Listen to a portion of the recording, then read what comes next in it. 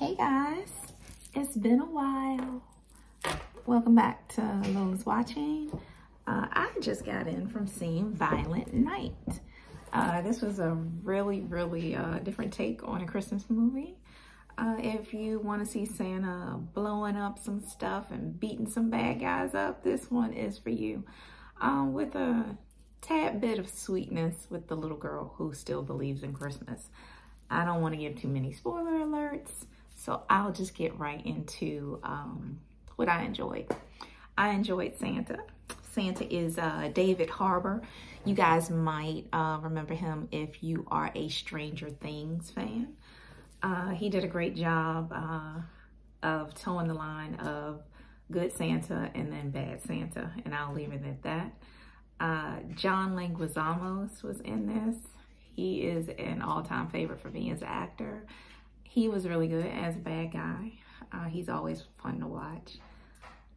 There were a couple other notable actors, but I'll leave that to you in identifying them if you go see it. I'll say this would not be for the little kiddos, only because there's language, there's violence and blood, and some other things that they might not understand. So no for the little kiddos. However, with my kids, we didn't sugarcoat anything. We always felt that they were going to see stuff with their friends and on TV and when they weren't with us.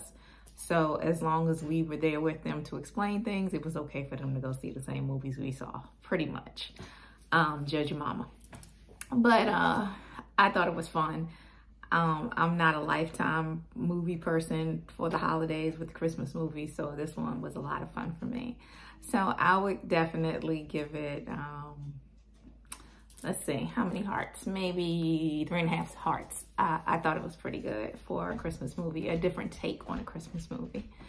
So go see this one. I think you'll enjoy it. Something different for the holidays.